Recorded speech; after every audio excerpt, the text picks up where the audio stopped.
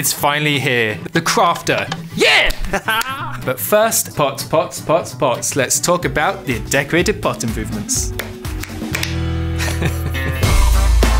Previously, the decorated pots were exactly that. They were decorated pots, but it was missing something. It was great that players could decorate their bases, but we wanted to provide an extra level of interaction, an extra bit of tangibility to what the pots could provide. Because players were able to express themselves using the pot shards. In this way, we can add more value to the meaning behind pot shards by actually storing an item inside it. So you can store one item or up to a full stack, and what's different about it is that you can't really see what's there. There's no UI, and to know what's there, you need to break it. And that's when we had the idea of smashing the pots. You can even shoot them with a bow. With the bow? Yeah. What if you dropped an anvil on it? I don't know, I haven't tried. So for technical players, we made it so you could pull a redstone signal out of the decorated pot. As soon as an item falls in there, that's now available as a redstone signal, and you can use that within your builds. Yeah, I think we will see a lot of different things.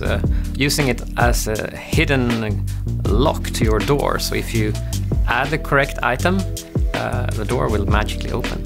The best description I've heard from the team about the decorated pot is that it's now like a piggy bank. So you can place all your diamonds inside, but if you ever want to get the diamonds out again, you'll need to smash it. I can't wait to break all the pots in the game. It's finally here, the perfect redstone block, the crafter. So what does a crafter do? It's in the name. A crafter crafts items. People have been talking about automated crafting for years in the community. So we decided now is the time to do it. Now is the time. Nice. If someone were to ask me what's the easiest way to use the crafter, it would be to simply put a button on the side of it. This is something a beginner at redstone can do immediately.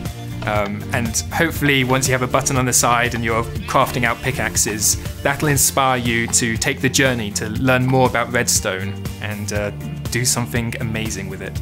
Let's say you have a paper farm and you have a gunpowder farm.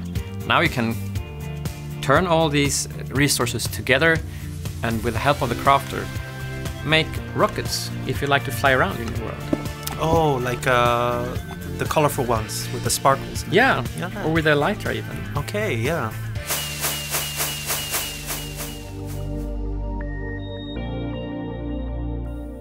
The team very much focused on the visual interaction with the crafter. It needed to tell the player what's going on exactly. So I really love the design we have with the goofy face and the little switches on the side and then the redstone lights on the back. I think everything about it is telling a player exactly what's going on, and I think I'm very proud of what we've done with that.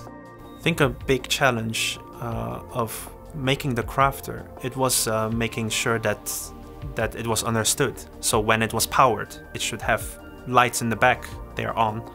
It means that soon the crafter will spit something out. Yeah. And it has this charming face with a big mouth open to signify that the mouth is the most important part because it opens and closes. I think that with anything you build with redstone, it's really nice to see when it actually works. You had a plan and you tried a lot and finally you made it work. And the crafter just adds new possibilities to do more contraptions, and it makes it less limits when you play. I read someone saying like it's the industrial revolution of Minecraft. I recommend using a crafter to craft a decorated pot and then taking that crafter and putting it inside that decorated pot. Improved decorated pots are now available on all platforms. If you'd like to try out the crafter, you could do so with Minecraft Bedrock Edition betas and previews and in the Java Edition snapshots. So go out, craft.